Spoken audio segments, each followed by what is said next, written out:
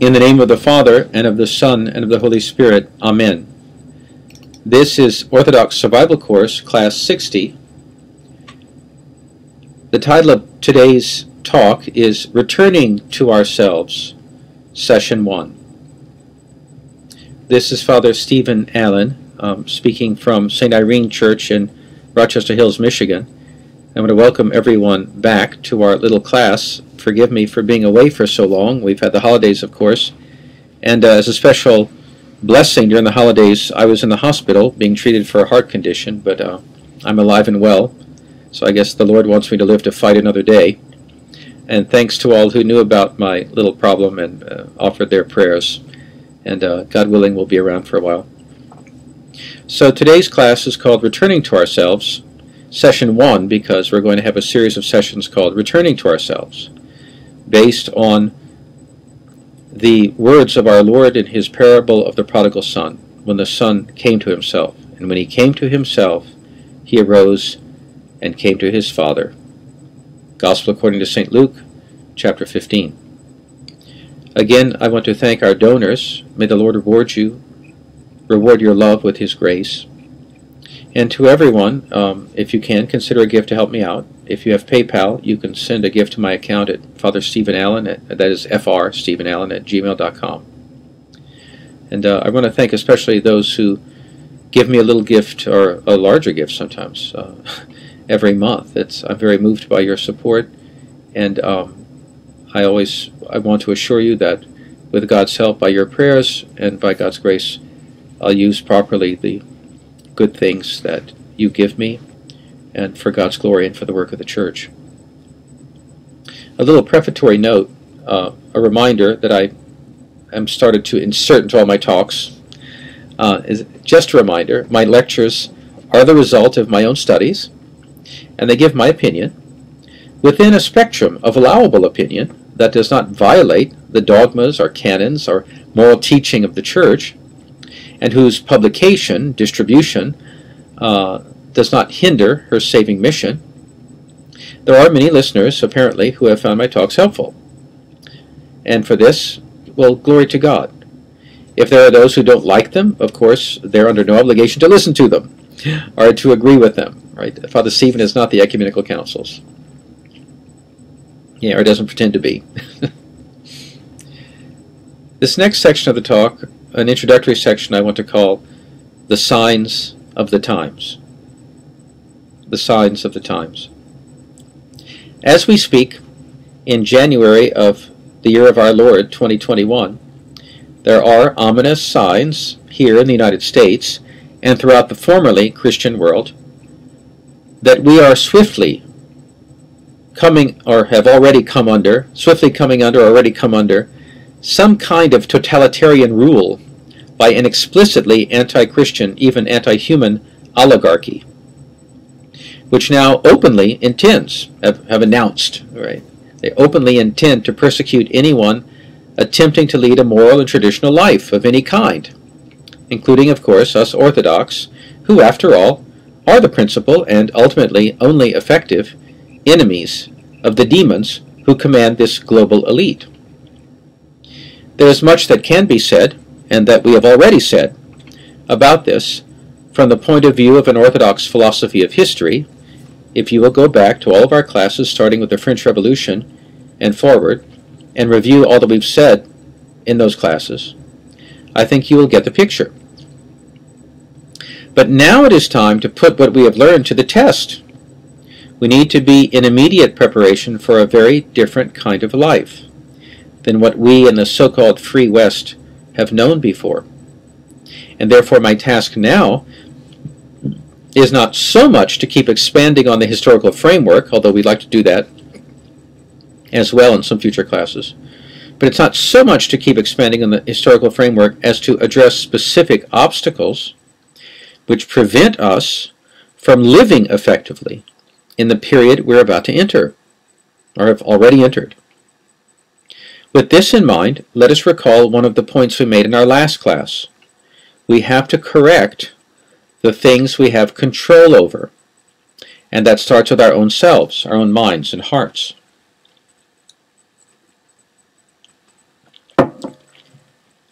So the theme for this part of our course is going to be returning to ourselves. I'm calling this part of our course Returning to Ourselves, inspired by that moment in the parable of the prodigal son, when the wayward son realizes that he has departed far from who he really is and become someone else, not the person his father had raised him to be. He sees what he has become, and he wants to repent of it, to return to his father, which is also a return to himself, to his real self.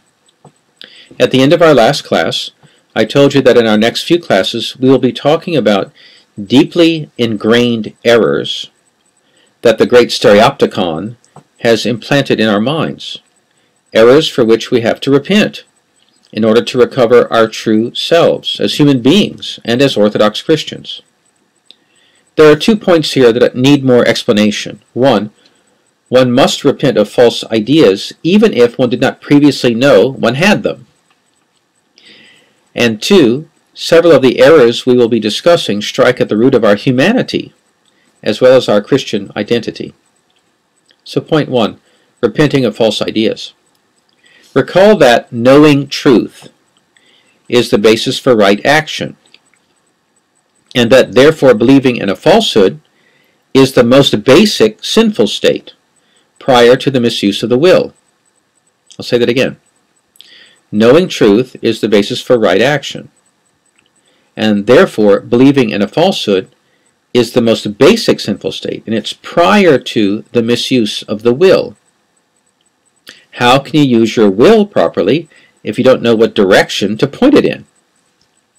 Our first parents fell when they first accepted the lie of the devil, and then on the basis of their mental deformation, they deformed their will to disobey God. Now we have been brainwashed since childhood by many lies of the devil through this vast mechanism that in our course we have labeled the great stereopticon, this all-encompassing mechanism, or rather an entire mental matrix within which we live, created by the spirit of Antichrist in these latter days, a mechanism, a matrix, that includes all the communications media, the scientific establishment, the educational system, the government, medicine, corporate business, finance, in short, all the institutions of public life. They have all been utterly deformed and perverted from their right use, hollowed out by anti-Christian subversives who hate God. They hate the human race. They hate you and me. The insides of all the public institutions have been hollowed out, and only the facade remains. On the inside, behind the facade, animating all official public life, there is demonism, the spirit of Antichrist, and the servants of the spirit of Antichrist control all the levers of power. Humanly speaking, of course, God's providence and sovereignty remain absolute, but here we're discussing how matters appear on the earthly level. The subversives have become the establishment, and they are using the vast power of this all-encompassing mechanism to destroy not only truth, but the very concept that there is truth, and that it is knowable in the minds of men. We need to come to ourselves, to wake up and realize what has been done to our minds, because when we are in this state of delusion, it is impossible to sift through and understand everything that is happening around us. When you're in a state of delusion, it's impossible to sift through and understand everything happening around you. It doesn't matter to what extent we're not to blame. Okay? Self-justification, self-pity will get us nowhere. We must love the truth, seek it at all costs, and be willing to suffer for it. Without this, there is no human integrity, much less eternal salvation. Second point, recovering our humanity. All spiritual errors basically are a form of delusion, which we call in Greek pladni, or in Slavonic prelest. All spiritual errors are basically a form of delusion, and they prevent us from recovering the likeness of God. And furthermore, some of the very basic errors we will be discussing not only prevent spiritual life, properly speaking, but even attack something more basic, the precondition for spiritual life, which is simply functioning as a human being, even a fallen human being. That is, they prevent us from retaining even the image of God. They make someone something other than human. Not in his essence, but certainly in his energies. That is, it's making you something other than human, not that you're no longer human in your potential or in your essential constitution, but in all the functions of a human being. The operations or activities of a human being all become deformed in something other than human. Remember that the project of the Antichrist elites is no longer only to prevent our attaining the likeness of God. It's no longer simply an anti-Christian project. They want to go even further. They want to destroy the very image of God in man by creating a new race of transhumans. Here it would be good to recall the three levels of human life that the fathers talk about: that which is above nature, that which is according to nature, and that which is below nature. Our enemies want to create, although of course we know they really can't really create anything, only God creates, but they want to, in quotation marks or in a relative sense, they want to create a kind of post-humanity that is trapped in a permanent state below nature, that's hardwired to be below nature, that can't escape. A humanity so deformed as to be unrecognizable. So you see, following the one whom our Lord himself told their predecessors is their father, that is Satan. See Gospel according to St. John, chapter 8, verse 44. Following the one whom our Lord himself told their predecessors is their father, that is Satan, these transhumanists strive to mock God, the Creator, by creating a supposed post-human race. Of course, they can't really create anything. They can only pervert, deform, and destroy. That's the demonic idea of creativity. This transhumanism is not a marginal idea that one finds only in strange websites. Right? It is the stated and public purpose of the most influential policymakers in the emerging global governance system at this very moment. They hold highly publicized conferences. They write books. They make videos. They talk about it all the time now. Today, all of this is out in the open. And we can say with St. John the Theologian, "Little children, it is the last time. And as ye have heard that Antichrist shall come, even now there are many Antichrists, whereby know that it is the last time." That's the first epistle of St. John, chapter 2, verse 18. Long before they went public, however, these, with transhumanism as a goal stated through the mass media, the elites prepared everyone gradually to accept it over several generations by means of all the techniques of the great stereopticon, which have implanted in our minds as normal ideas that are actually very abnormal. Not only anti-Christian, but anti-human. They boiled the frog slowly, as they say, by getting people to accept as attractive and normal and necessary for social acceptance ideas and ways of life that are actually very deformed and very sick. But they introduced them gradually and only with very rarely with explicit reference to the end game, which is transhumanism. The destruction not only of the likeness of God, but even the image of God in man. Now, if we are to resist transhumanism, we have to recognize these false ideas that prepare people to accept transhumanism. Ideas that have been hardwired also, to a greater or lesser extent, been hardwired into us. We have to recognize that they became part of what we think we need to have sanity and social acceptability. They have become inherent to our sense of self. And therefore, to admit that they're wrong, that we have to uproot them, that we have to return to traditional non-stereopticon ways of looking at life and living life, this is a painful process, as we discussed last time, but it must be done. Let us arise and return to ourselves, so that we can truly return to the loving Father who awaits our repentance. How can we be orthodox if we're not even human? Unless we repent of our so-called progressive ideas and ways of life that make us function as something other than human, our orthodoxy becomes just a fragment of life, not life itself.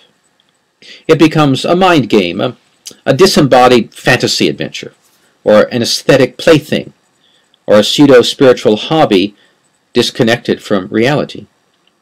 And it becomes something other than what it really is, what it's supposed to be. The power of God, transforming our corruptibility and making our entire psychosomatic organism in all of its activities, including the personal, familial, and social, capable of holiness and eternal life. So we're going to begin our catalogue of errors. So what are some of these false ideas? Today we shall begin with two of them, and in the next few classes we'll continue the list. The two false ideas I want to talk about today are Scientism and Freudianism and personal fulfillment. Scientism. Scientism is the crude religious idea, and it really is a kind of surrogate religion, that there is this amazing, monolithic, unified engine of all human progress called science, and that it's always right. It is always progressing to greater and greater truth, and that you have to believe it and you have to obey it, or you're some kind of a stupid, worthless person who is against the progress and welfare of the human race. What is ironic is that scientism is an outmoded, long discredited way of thinking among honest scientists who understand the fallibility and imperfection of scientific findings, and who know that so-called discoveries are often driven by purely mercenary, even malicious, agenda. Even when researchers, along with the engineers and social planners who put the findings of research into action through technology, even when these people are well-meaning, the very nature of empirical science involves many mistakes, constant revision, and a very limited range of understanding, and a very limited range of applicability to human life. Yet the scientific establishment and its propagandists keep presenting each new supposed established fact, often completely contradictory to the previous supposedly established fact, as so true and so reliable and of such unlimited range of application that public policy must be based on it, no matter how subversive, no matter how destructive it is to normal common sense and truly human ways of living. Thus, the anti-Christian elite has successfully brainwashed a critical mass of the population to believe that this trustworthy, infallible institution really exists. An especially dangerous subset of scientism is the worship of the medical establishment, because those who control the doctors and who control the drug makers have so much power over people's minds and bodies. Lenin once said, "Medicine is the cornerstone of achieving socialism." It is critical to remember that science is the twin of magic. Science is the twin of magic. And the temptation of the magician, one, that he can become a superior being by controlling nature through cooperation with demonic forces, and two, that other people are something less than he is, something less than human. This temptation of the magician is essentially the same as the temptation of the scientists and engineers and those who control the scientists and engineers with their money and thereby control the direction of science and technology. This recognition that science can become subject to diabolical control and used in diabolic ways to oppose God, this recognition is not a wild theory newly created by marginal paranoiacs who run weird websites. It is a great theme within the cultural inheritance of our entire civilization, going all the way back to the myth of Prometheus. In modern times, it's illustrated in literature by the story of Faust. Also, and more to the point, our own Orthodox tradition tells us that there is not a hard and fast boundary between science and magic, between the apothecary and the peddler of lethal potions. It is vanity. It is vanity, and an ignorant, irresponsible, and sinful disingenuousness blithely to trust the vast and explicitly anti-Christian apparatus that now holds the reins of earthly power through science and medicine over the bodies and minds of men. It is idolatry, and those who worship this idol will suffer the fate of all idolaters. Within Christian civilization, of course, the Church to a great extent directed the efforts of science and medicine. And there were many pious and enlightened scientists and physicians, inventors, and so forth, and even today there are still a few.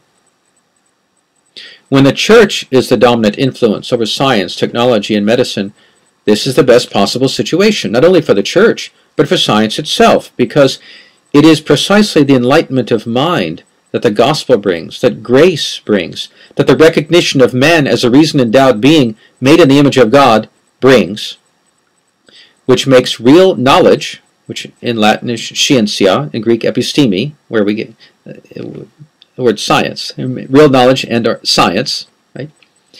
Which makes real science possible.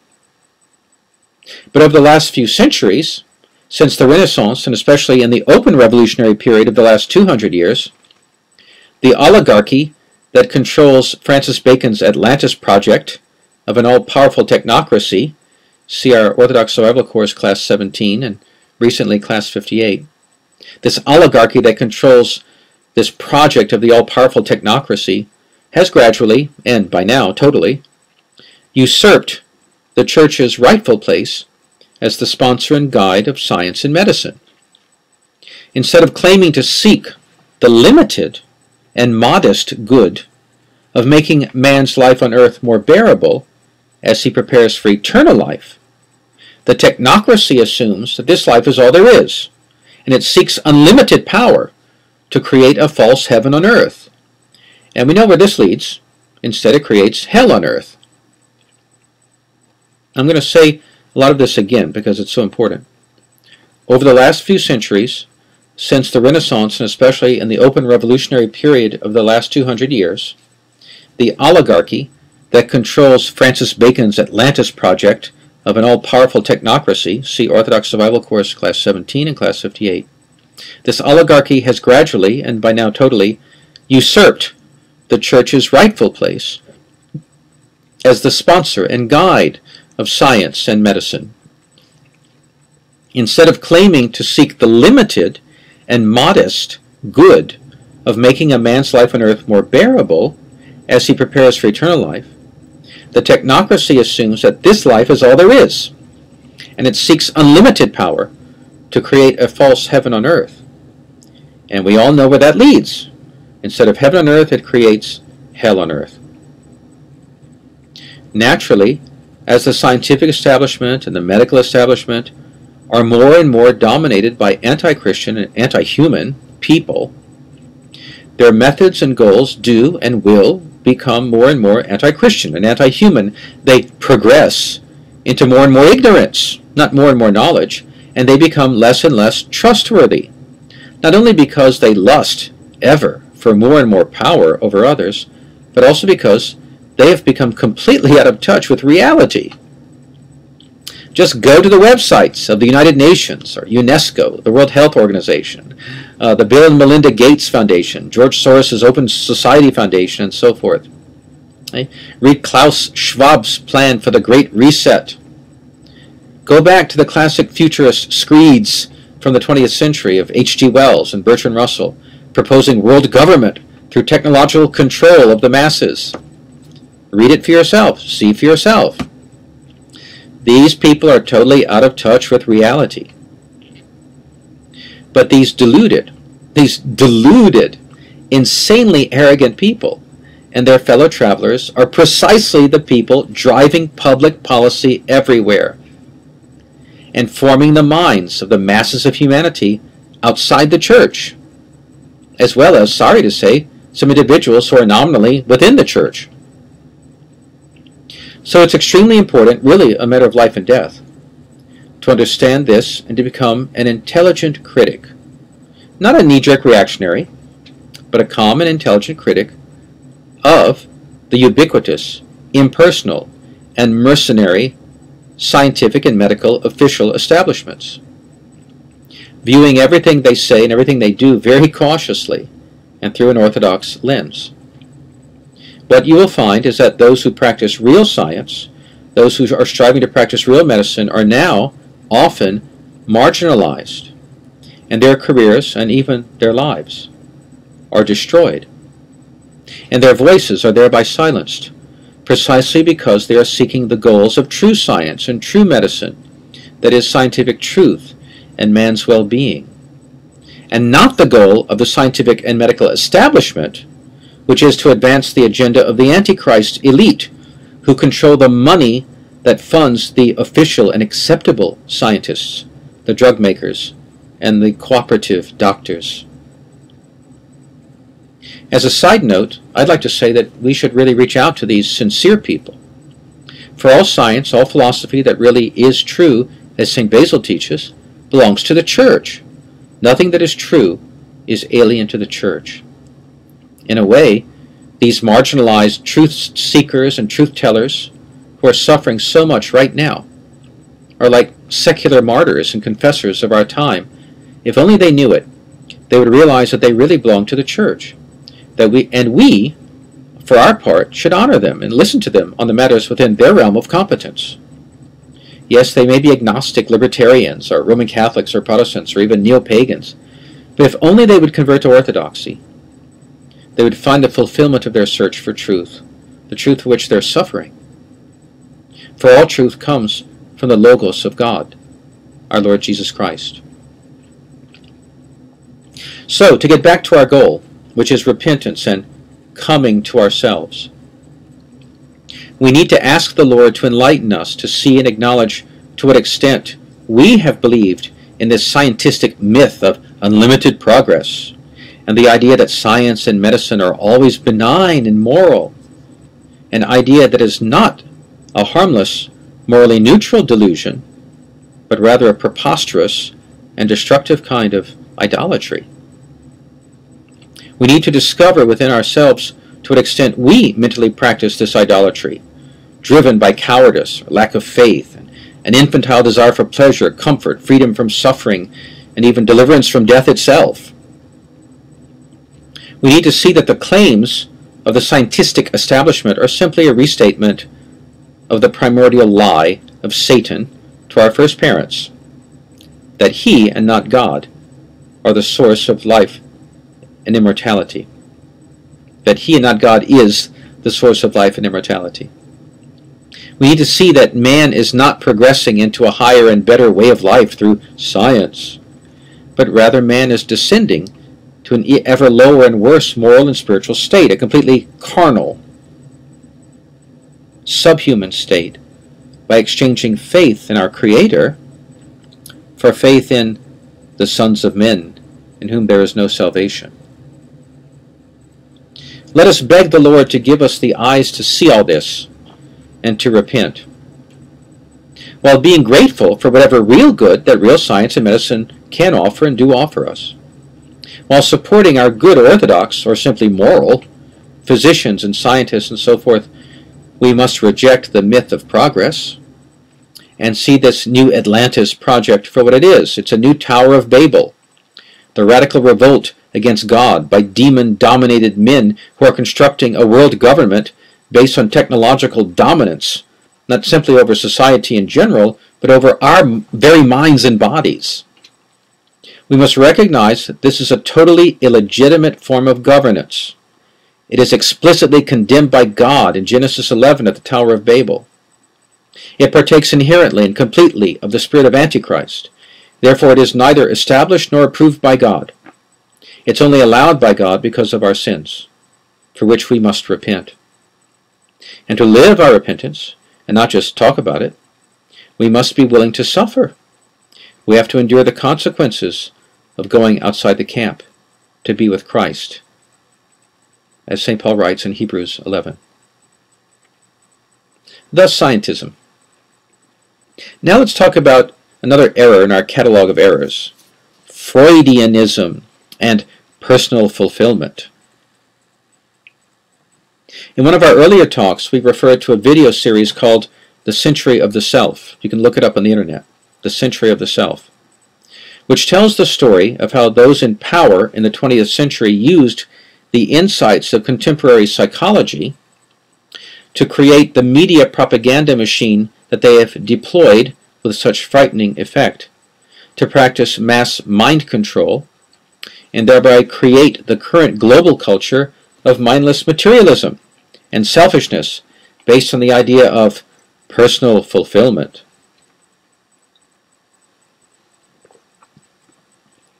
It is not a mere coincidence that the founder of this technology, a man named Edward Bernays, was the nephew of Sigmund Freud.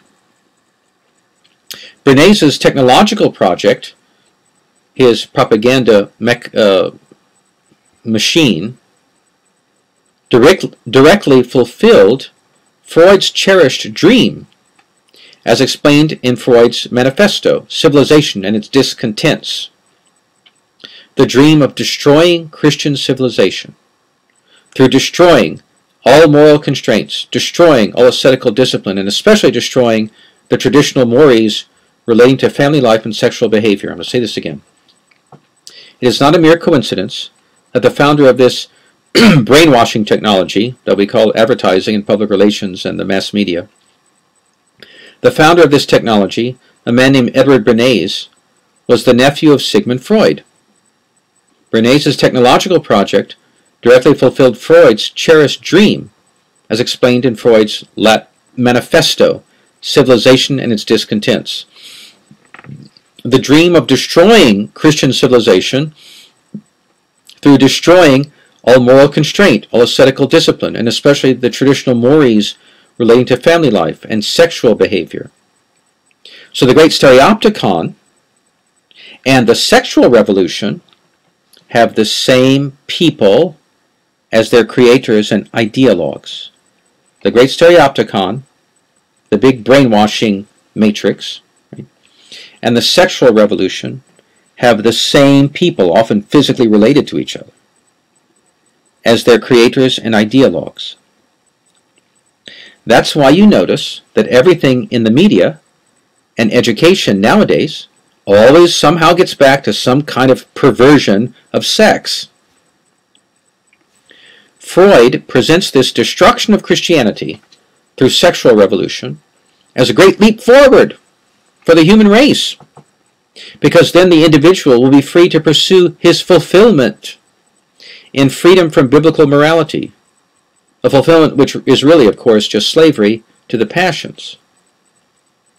And Freud's project of destruction has in fact been widely successful, except that the actual outcome, of course, is that people have become less and less truly fulfilled, less themselves, and more mindless, boring automata enslaved to their passions, indistinguishable from one another, subsumed into the mass of atomized post-humanity, the Gadarene herd chasing ever more frantically after happiness and never finding it, leaping off the cliff and drowning themselves in the life of sin. Freud's theories, of course, do not remotely resemble actual scientific findings.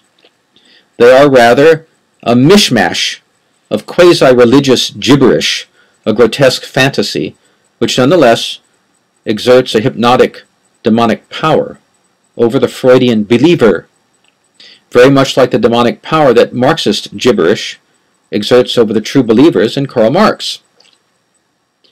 And it does not only affect conscious students and believers in Freudianism. Though very few practitioners today use Freud's psychoanalytic method, the Freudian ideology has malformed our culture. It has permeated the air we breathe, to such an extent that everyone suffers from acting on Freudian assumptions. Now, there are other schools of psychology, of course. And the ones that are least pretentious, the ones that are closest to simple common sense, and are the least intrusive, that have the most modest claims, can offer legitimate practical advice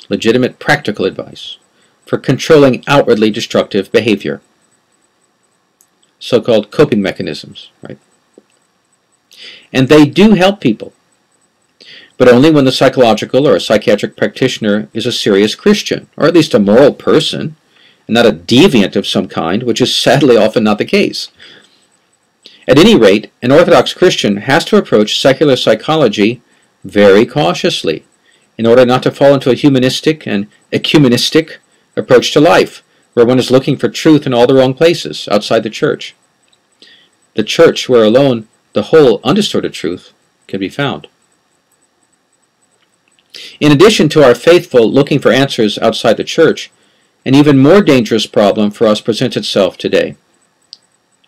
Regardless of the school of psychology under question, the secular psychologistic mindset, the phronema, right, the psychologistic phronema, characterized by the focus on the self, constant analysis of the self, the endless futile quest for happiness centered on the self.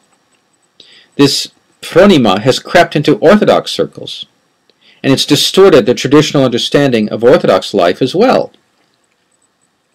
Putting aside the Church's traditional, scriptural, patristic practice of calling the sinner to repentance, calling the sinner to heroic self-sacrifice, forgetfulness of self, rejecting all these things, a newly appeared pseudo-patristic, hyper-therapeutic model of orthodoxy absolutizes and exaggerates the character of the Church as a spiritual hospital. The ill-informed priest who believes in this one-sided approach to Orthodox life can end up pandering to contemporary man's obsession with himself as a needy, pitiful victim of someone or something, can end up willy-nilly promoting the church as the best shop to go to in order to buy happiness at low prices by crafting a separate antinomian and quietistic piece where one can check out of the struggle for moral and civic responsibility and simultaneously be spiritual. The church, of course, is a spiritual hospital. We all do suffer from the illness of the passions, and we all remain in the church's therapeutic care, or if we want to be saved, we choose to remain in the church's therapeutic care to the end of our lives. Without some measure of freedom from the passions, obviously we can't move on to practice the virtues without delusion, to practice the virtues unto our salvation. But moving on should be the goal.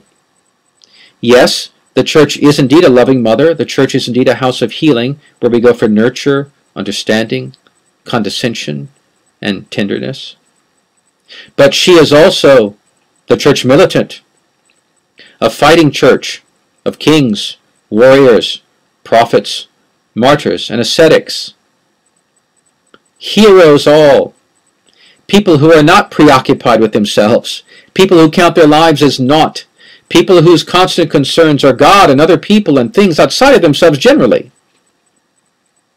She is the prophetic and teaching church, openly, publicly denouncing evil, calling sin a sin, and especially not mincing words when she denounces the evil deeds of those who hold the reins of earthly power. She speaks the plain truth in season and out of season, and she does not indulge in man-pleasing. She has no respect of persons, remembering that God will crush the bones of man-pleasers, as the psalmist writes. Neglect of the church's militant character, because of an exclusive and one-sided hyper-therapeuticism and pseudo-compassionate passivity, goes hand in hand with the catastrophic civilizational process we see going on all around us, which is the creation of a totalitarian therapeutic nanny state based on the feminization of men and the denial or subversion of male authority. This, of course, involves the error of feminism, which is a profound error, or rather a witch's brew of various errors, attacking not only spiritual life, but even normal human life, that dominates our society today, which is another hardwired, sinful way of thinking we all have to repent of. Now, we'll address this problem of feminism per se in a later talk. So how do we repent of this cult of pleasure and self-absorption, masquerading as the way to psychic health and even spiritual growth? To begin with, we must resolutely reject Freud's call to throw off moral restraint. We must even more radically take on ourselves the yoke of God's commandments. The Lord himself said that he had not come to abrogate the law, but to fulfill it. The plain moral commandments of the Old and New Testaments, as well as the Church's canons and penitentiary forms, remain in place, now and to the end of the world. Let us ask ourselves, do we really want to forget ourselves? Do we really want to count our own lives as naught? To live lives of courage and self-sacrifice? Or do we use orthodoxy as another method of self-absorption and self-pleasing? Do we presume on God's mercy, which is the sin of audacity? Do we fear his just judgment? To what extent have we unconsciously accepted the lie of Freudianism, the lie of the sexual revolution, the idea that the Church's restraints on sexual behavior and on pleasure in general are unhealthy and outdated? To what extent do we assume that life is about seeking personal fulfillment of some kind? To what extent do we use orthodoxy to seek a pleasant, falsely spiritual peace based on the abdication of our familial and social responsibilities, on the pretext of wanting a tranquil, pleasant, and falsely spiritual existence? Let us ask questions like this, and ask the Lord to enlighten us, that we may see the truth and return to ourselves. Let us seek this day, this hour, this moment, to love God and to keep his commandments. The night before he died, our Lord said to his apostles, "If ye love me, keep my commandments." A listener recently, well, he really did, but a listener recently wrote and said he liked some of my singing in an earlier talk. So you can stop listening now if you don't want to endure my singing, but some people like it. And I love sharing things from my own ethnic tradition, which is on my father's side English and British in general. And there's a tune I learned years ago. It's a tune we almost all of us know, but I learned it with the words to an evening hymn. And so I'll sing it, and you can guess the tune. When evening comes, we turn to thee, the Maker of all things. We seek that peace and comfort which thy kindness always brings. Protect us from all danger now, and all throughout the night, that we may rise once more with Christ, who is our truth and light. Give glory to the Father, who is source of all that is. Give glory to the Son who died, that we might all be his. Give glory to the Paraclete, whom they to earth do send. Give glory to our triune God, whose rule will never end. Amen. Probably most listening who know the tune will identify it as Star of the County Down, which is an Irish folk song set to that tune. Others may recognize that it's a hymn tune called Kingfold, identified by Vaughan Williams during his researches into folk singing in the English villages. And he named it Kingfold because that was the name of the village where he heard someone sing it. And it also goes with a hymn called Dives in Lazarus, a retelling of the story of Lazarus and the rich man. And there's a beautiful set of variations by Vaughan Williams on Dives in Lazarus, which I encourage everyone to look up and listen to. So there's an English way of singing it, and there's an Irish way of singing it. Now, I'll try it in a different register now. I think that was a little too high for me. Lower it a little bit. I'm going to take a sip of cognac. That's good. Great, a non-English drink, but it helps the voice. Let's try singing it again. When evening comes, we turn to Thee, the Maker of all things. We seek that peace and comfort which Thy kindness always brings. Protect us from all danger now and all throughout the night, that we may rise once more with Christ, who is our truth and light. Give glory to the Father, who is source of all that is. Give glory to the Son, who died that we might all be His. Give glory to the Paraclete, whom they to earth do send. Give glory to our triune God, whose rule will never end. Amen. Now that is a very civilized English way of singing it.